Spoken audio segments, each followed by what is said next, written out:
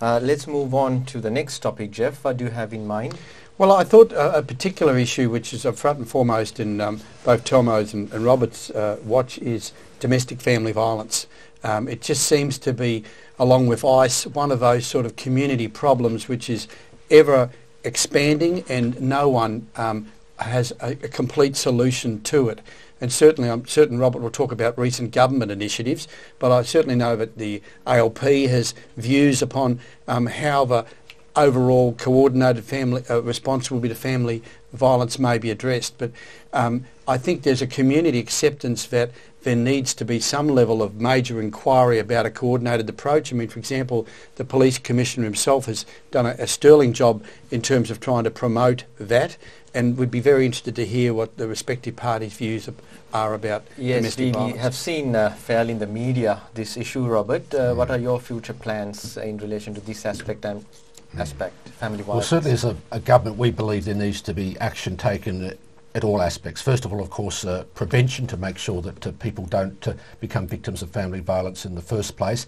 That requires, in part, a long-term change in social attitudes, and that needs to extend to all aspects, all facets of the community. And it's a bit like the campaigns that in Victoria have operated successfully in previous years, for example, about drinking and driving or the need to wear seatbelts. You've just got to change social attitudes over time, and you need to make it clear that violence against a family member in the home is just as much a crime as violence against a stranger on the street, and will be treated as such by the law, and will be treated as such by other members of the community. It is just not acceptable. So there is a need for education from what I gather. So are there any plans for such education or awareness program, and especially from a multicultural point of view, for people coming from different backgrounds who may in their culture and society accept some form of family violence is accept as an acceptable form of, let's say, disciplining their children?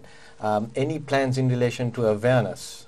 Well, one of the key things we've committed to as a government is an attitude changing campaign, and that does need to extend into multicultural communities, all different communities.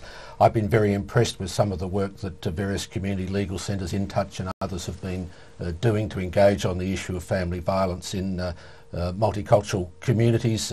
Others are working in the Indian community, and as you allude to, there are laws in Australia about what amounts to crime and what amounts to violence, and everybody needs to respect those laws and needs to keep fellow family members safe and free from violence under Australian and Victorian law. And Telmo, what does the opinion of the Labour Party in relation to family violence issues, and your opinion as well? Well, the first thing to say, and I think it's particularly incumbent on me as the Parliamentary Secretary to the leader on multicultural matters, is to be absolutely clear in that there is no room for domestic violence or acceptance across any of the cultures or any of the languages. It should not be and can never, and I know that it's hardly ever, but it's not acceptable to justify this crime on any cultural or religious or cultural backgrounds or heritage, number one. Number two, as you would be aware, the party is saying that we need to have a royal commission that looks into in a very holistic way, whole of government, and looks at how we can best address the causes and the effects of this crime. So it's we are looking at having a panel of experts, and in the multicultural sense, there will of course be experts on the multicultural communities, whatever the numbers, that so they can assist the panel of experts.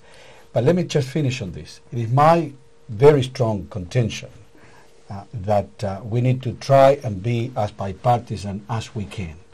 This is a horrific, horrendous crime, and the best that we can do, I believe, is that we try and work with each other and embrace each other and collaborate, whoever wins government after the 29th of November, because the best we can do to address and tackle this issue is to try and work through and hopefully be very bipartisan. So in that sense, if I were the Attorney General, and I know I'm not going to be, I would be inviting the Attorney General and or the opposition, whoever that may be the case, to try and work together.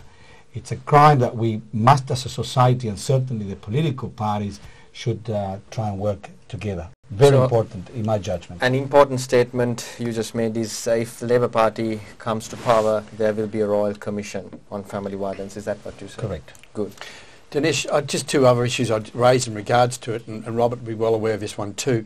Victorian Legal Aid had a pilot program. I think it had Legal Services Board funding, where they worked with a number of multicultural communities in inner suburban Melbourne, had outstanding results, particularly of African communities, of basically educating and counselling young women about their rights and what remedies, and I'm not talking about necessarily legal remedies, but housing remedies where we are stuck in positions where we are subjected to family violence.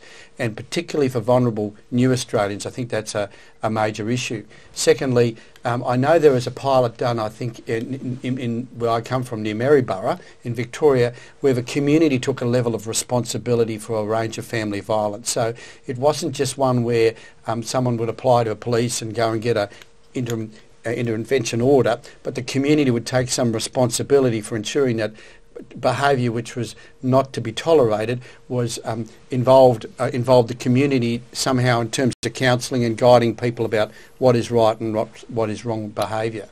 Thank you. Can I just briefly comment what I think should be commented publicly? The example of a community, and this is multiculturalism at its best. In some communities, people talk about family and domestic violence. In other communities, in order to engage, especially males, because this is a gender issue, let's be clear here, this is a problem particularly caused by men in our community. What they do in the Western suburbs is they do workshops around family and community harmony. All right, that's all the time we got for today. In the next episode, we will talk more about multiculturalism. Let me thank Geoff, the President of the Law Institute of Victoria, for your participation here today. Terrific being here. And the Attorney General, Robert Clark. Thank you very much, Robert. Thanks, Dinesh. And Telmo Languiller. Thank you very much. Thank you for having me. You can visit our webpage for more information, www.lawhelpaustralia.org, or catch up TV on our YouTube channel. Thank you.